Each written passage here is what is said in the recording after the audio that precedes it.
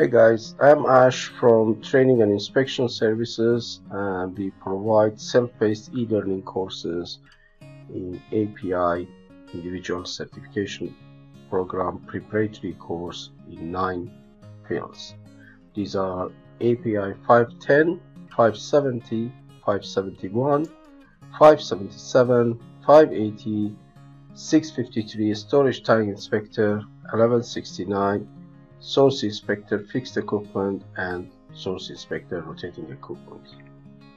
Today I'm going to talk about API 653 Storage Tank Inspector. We have two packages here for you. One is the full course and one is the mock exam package that includes only 1300 mock exams and over 20 sets of flashcards and 1 hour of video clips. Let's go and see what we have in API 653 Storage Tank Inspector course. If you go to our curriculum, you see the basic facts and benchmark quiz, which is open and accessible to all for free. And then we have body of knowledge and scoring area, an extensive set of lessons in Module 3 for non-destructive examination, ASME Section 5, and with 2 sets of flashcard and 2 sets of practice questions. Welding engineering, ASME Section 9. We talk about welding procedure, welder qualification, welding material, WPS, WPQ, flashcards and practice questions. And then welding inspection, API 577. The welding process, inspection, visual, weld defects repairs, and then practice questions. And we have dedicated the extensive set of flashcards and practice questions for API 571, damage mechanism, because we know many people face difficulties here. And tank construction code, API 650 with flashcards, inspection practice 575 with flashcards and 2 sets of practice questions. And then on Module 9 we have the all-important 653 tank inspection standard, and this has been explained in detail with flashcards. And then we have 651 and 652 cathodic protection lining, as well as 576 pressure relieving devices with flashcards. And then we have some 18 sets of flashcards and 5 sets of mock exams.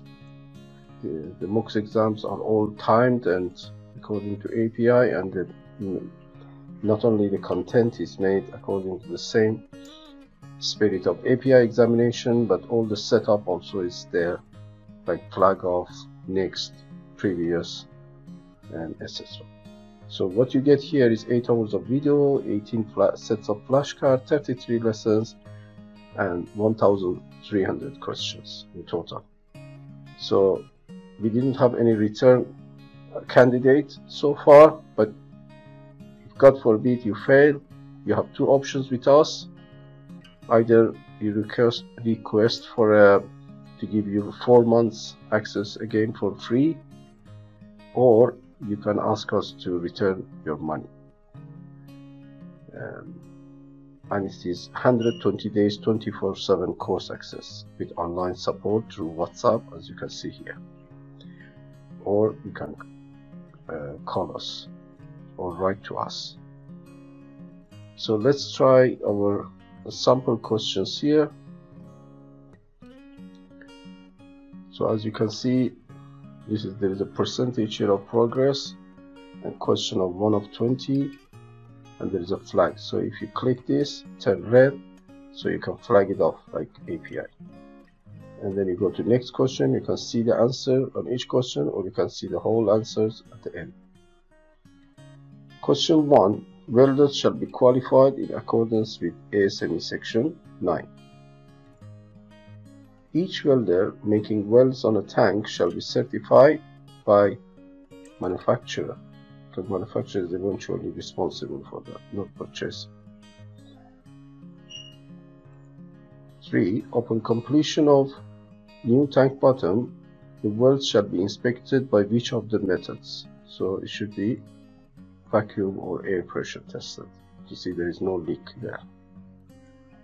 The maximum reinforcement thickness for vertical joints less than or equal to ½ inch thick. I think it's 116 or 3 by 32. So I'll just check 3 by 16 inch. Perhaps this one.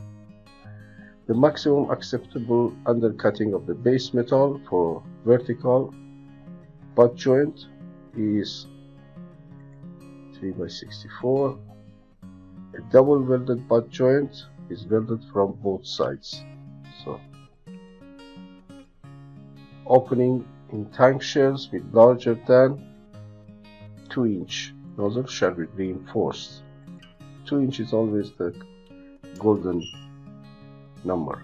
Annular bottom plates shall have a radial width that provides at least 24 inches between the inside of the shell and any gap welded joint in the remainder of the bottom.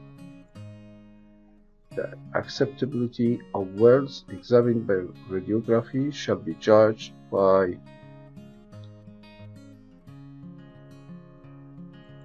Section 8.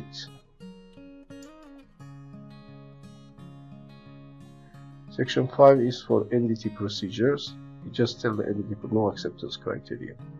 Section 9 is about welding, so WPS, that sort of thing. And API 1104 is for pipeline. Annular bottom plates must extend a minimum of 2 inches outside the tank shell.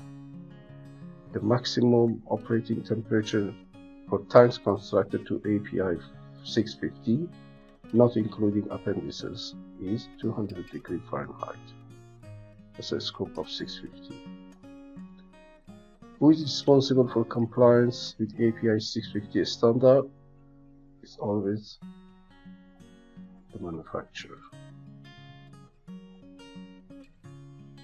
A new tank is under construction. How many radiographs are required on the coarse vertical welds if the shell is 35 mm thick? So it should be all the vertical joints are 100%. Guys, 35 mm thick. Repairs of defects shall not be attempted on a tank that's filled with oil or on a tank that has contained oil until the tank has been emptied, cleaned, and gas-freed in a safe manner. So nitrogen is incombustible, so that's not a problem. Water actually prevents fire, and grain is really not an issue. So oil is the problem. Reinforcing plates of shell penetration shall be given an air test in accordance, so we see no leak. Ultrasonic acceptance standard accordance with API 650 shall be according again Section 8.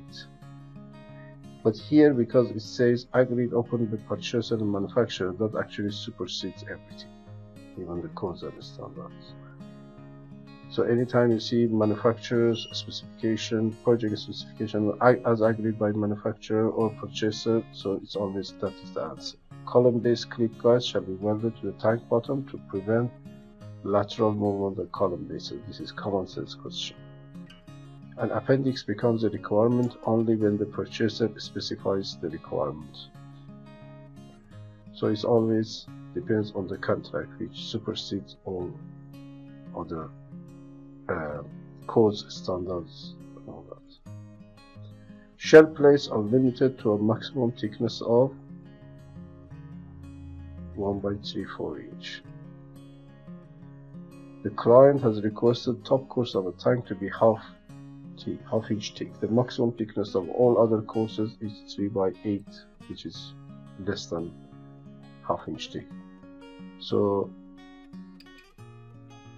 no shell course shall be thinner than the course above it. That's a prime rule. So you can see the result, like this one, which you can see, or you can review all the results. I would ask you, do you still want to continue because you flagged off a question?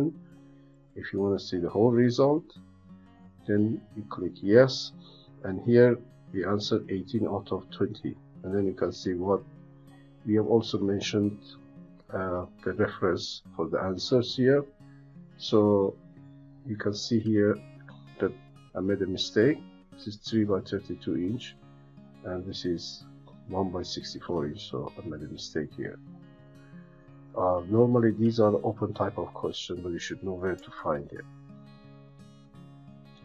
in which code and which page of which para.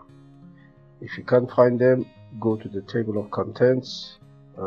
If you can still don't find the right section, you can go to the list of tables. You might find it there, the list of figures. So we have put all the references here. If you want to have a read our first model for free, please visit our website, and please subscribe to us in social media like LinkedIn, and also register with a free account at our website. Thank you.